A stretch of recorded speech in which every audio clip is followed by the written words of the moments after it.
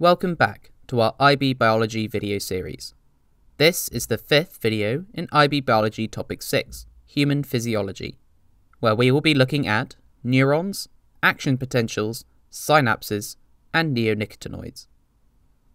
The human body is a complex arrangement of cells.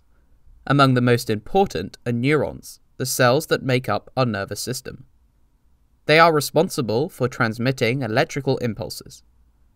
Neurons are generally classified as sensory, which transmit signals from receptors, structures that detect stimuli, to the brain, or motor, which transmit signals from the brain to effectors, structures that carry out responses.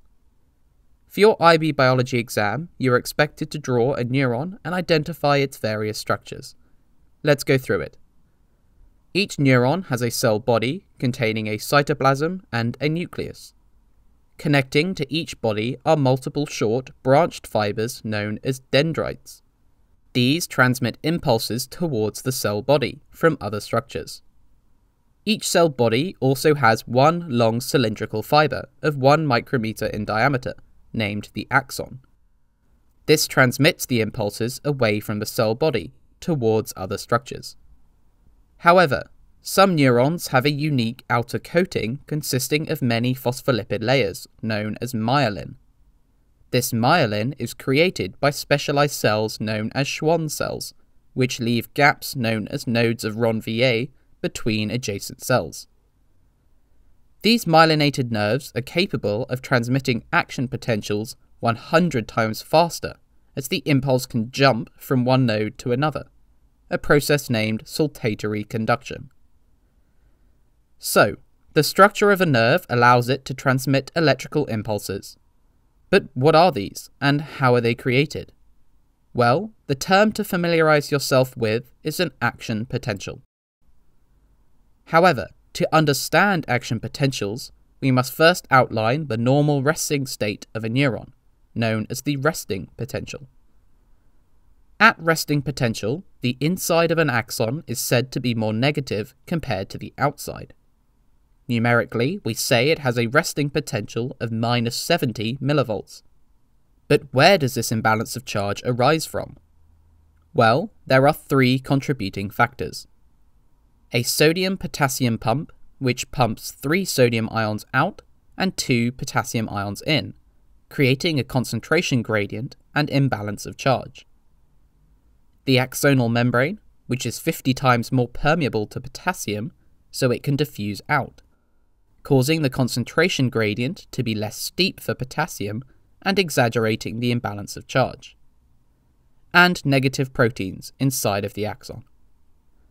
An action potential is a 2-stage process in which the resting membrane potential of an axon is lost, causing it to become suddenly more positive, known as depolarization, and then more negative, known as repolarization.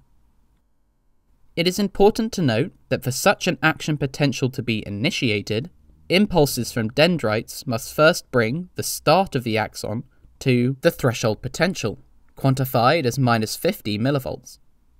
At this level, voltage-gated sodium channels open, allowing depolarization to occur. But what is depolarization? Well, depolarization uses these open voltage-gated sodium channels to allow sodium to enter the axon, due to the existing concentration gradient created by the sodium-potassium pump.